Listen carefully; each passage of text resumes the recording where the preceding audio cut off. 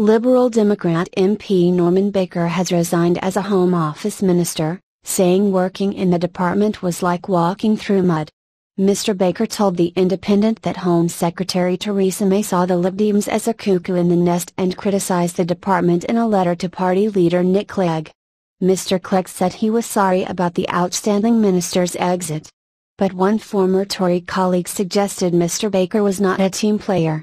The BBC's assistant political editor Norman Smith said the Lib Dems were portraying Mr. Baker's exit as a personal decision and there was no sense that the coalition was in danger of breaking up.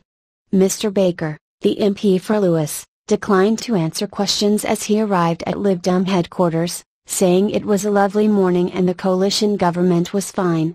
Mr. Baker and Mrs. May have clashed over drugs policy, with the Lib Dem MP recently calling for sweeping changes to the UK's approach following the publication of a Home Office report which he accused the Conservatives of blocking.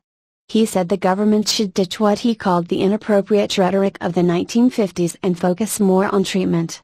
The report concluded there was no obvious link between tough laws and levels of illegal drug use.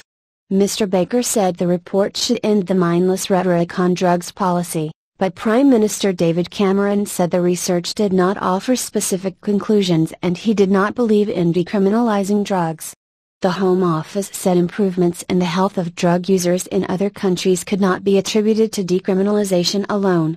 BBC political correspondent Ian Watson said Mr. Baker had been considering resigning for some time but had been persuaded to